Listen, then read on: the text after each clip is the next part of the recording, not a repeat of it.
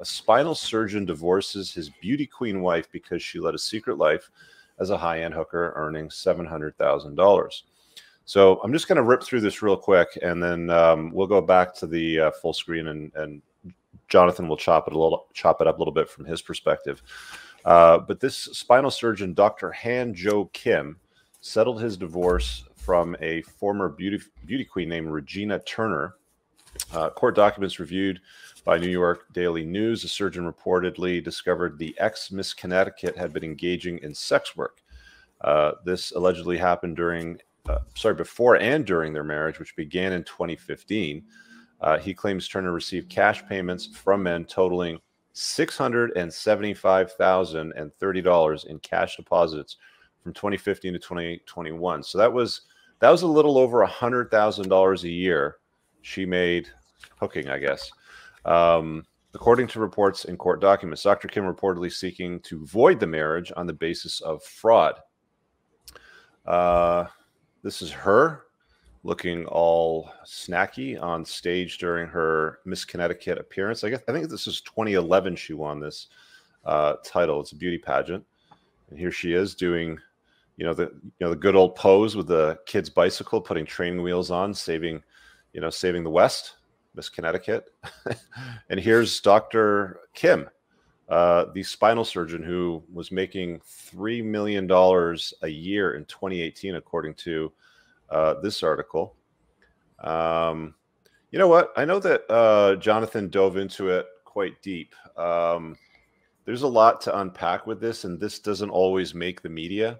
So rather than read the article and bore you with what the media has put together, why don't we give the floor to our good friend Jonathan Noble, the lawyer, who's going to shed a little bit of light on this from the legal perspective, from the legal mind. Yeah, thank you, Rich. First of all, as you start to look at the facts as they're presented to us, and we don't know everything because we weren't part of this marriage or relationship, but he's 41, she's 32, so he's about 9 years her senior. And in order to become a surgeon, you may or may not know, it takes many, many years. It's, college, then medical school, then internship, residency, probably did a subspecialty in spinal surgery.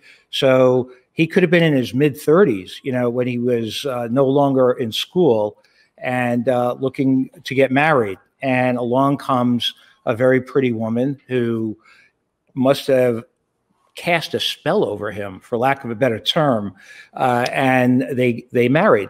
And he gave her a great life. But what he obviously didn't know was her secret life, where she was earning substantial amount of money sleeping with other guys or entertaining other guys' desires, however you want to frame it. So now, if you really think about it, the guy's got to be pretty smart, at least book smart, to get all those credentials and to be a spine surgeon. I think that the process to get into a surgical residency is like a pyramid. It's very difficult. There are other specialties that are much easier, but surgery is hard, and spine surgery must be extremely difficult. So he's extremely book smart.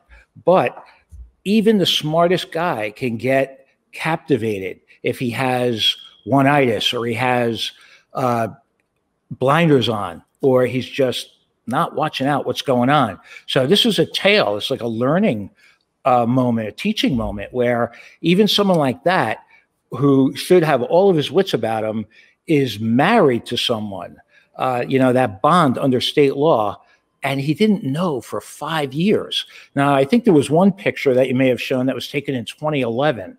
So they got married in December of 2015. 2015, yeah. Right. And then he found out about this in December of 2020. And those are important dates. So based on what I've been able to discern about the procedure in this case, he filed for an annulment versus divorce. What is that? What is that versus a divorce, so they know?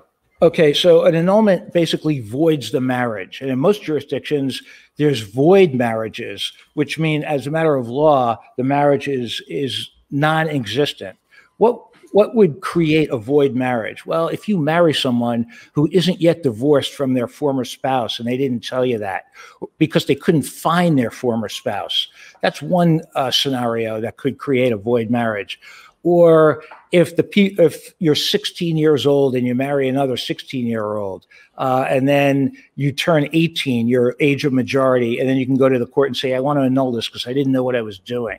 That could void a marriage. There's another quirky area of the law where you're not enough degrees of consanguinity is the term, where the blood relationship between you and the person that you married isn't long enough. Like you marry your first cousin or something, that would void a marriage. So there's all these quirky ways that you can get out of it.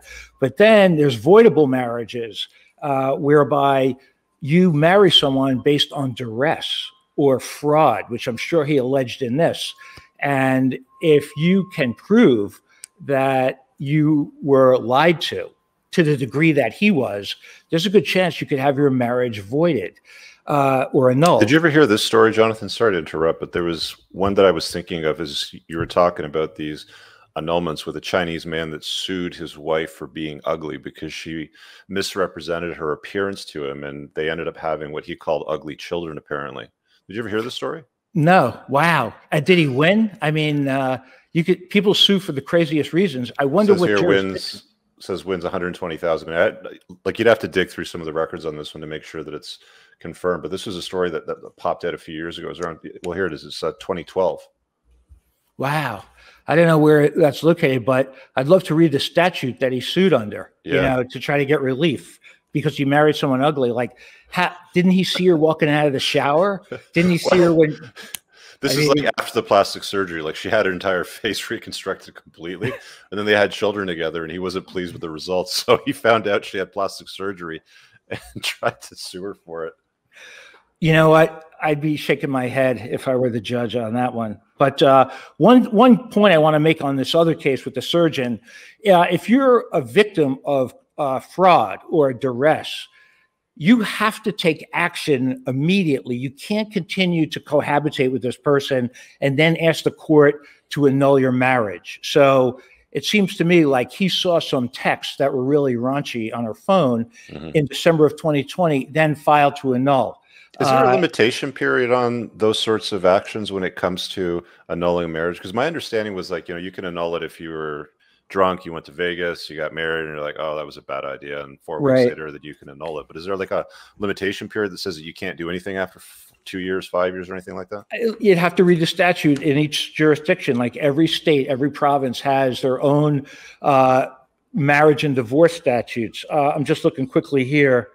You don't want to let too much time lapse, especially if it's a claim of fraud or duress. The way the statute reads, at least in Pennsylvania, there's been no subsequent voluntary cohabitation after knowledge of the fraud or release of the fraud, duress, or coercion. So you're not going to be able to plead that this person lied to me. So he took action right away. I'm assuming that the New York statute's similar, where you just can't continually cohabitate and then just one day wake up and say, you lied to me. And if you look at the totality of the circumstances, in his case, she lied to him about where this money was coming from. She was building an app. That in and of itself may not have tipped the scales in his favor. She lied about her education. I don't know, man. That would have never graduated high school. Right. She said she had 3 years of college, but he wasn't marrying her because of her college degree or lack thereof. She was very pretty. I mean, there's no way around it. So he took action right away, and that's how you protect your rights, whether it's child custody or duress or fraudulent marriage. But what does that do if he got an annulment? It gave his attorney great leverage. Why? Because if your marriage is annulled, you don't have to go through the divorce machine. So he's able to settle everything. So you don't deal with child support, alimony. Well, no, it's child as if support, the marriage never happened. Right. Child support exactly. would if you had kids, but alimony, it's like you're not married, so we didn't have to deal with that. Right. Clever. Okay, right. Gotcha. So that's a great strategy to say, look, if you want, we'll go forward with this. He had a humongous case against her built. Did they have children? Not to my knowledge. Okay. Yeah, so I didn't see anything in that article. Yeah, he doesn't have anything to do with her now. If there's no connection, there's no children. Yeah. And I think the articles would have said there was a child involved. Yeah. So just a word to the wise.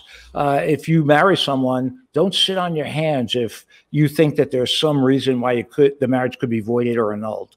You want to take action because you're not going to get sympathy from the courts if you wait too long.